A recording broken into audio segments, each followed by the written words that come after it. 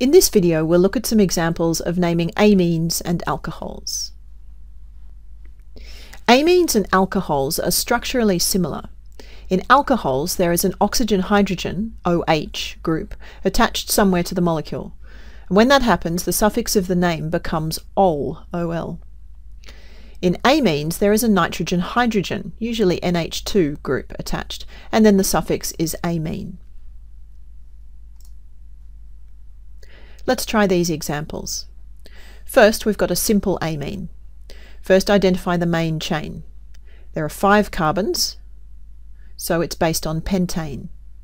But the end carbon has an amine group attached, so the name is changed from pentane to pentanamine. Note that we keep the "an" from pentane to indicate that there are no double bonds in the molecule. But we also have to indicate where the amine group is attached. So in this case, being on the end and numbering the carbons, the name will become pentan-1-amine. So the second one. Here the main chain is a ring made of 5 carbons, so it's based on cyclopentane. Now if we pretend for a second that there's only one alcohol group attached, then the name would be cyclopentanol. But there are 2 of them, so we indicate this by calling it a diol, 2 alcohols, and the name becomes cyclopentane diol. For some reason, tradition dictates that we keep the E on the end of the pentane because it's a diol. So with just one alcohol group it would be cyclopentanol, but with 2 it becomes cyclopentane diol. Except if you're writing in German, they leave the E off. Ich weiß nicht warum.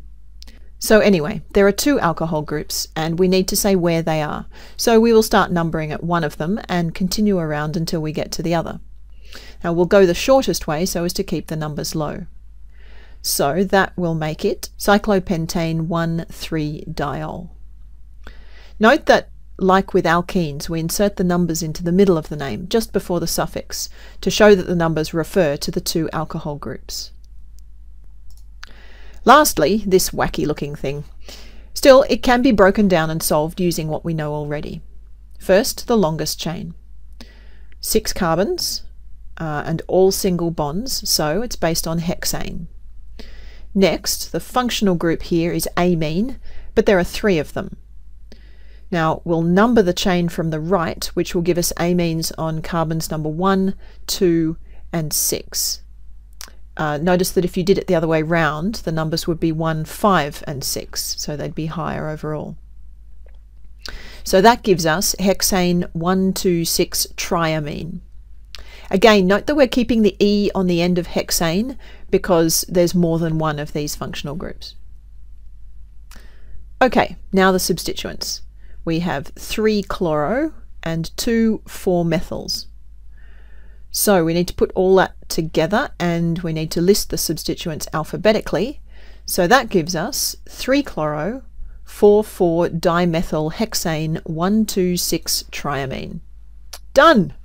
Do you feel the adrenaline?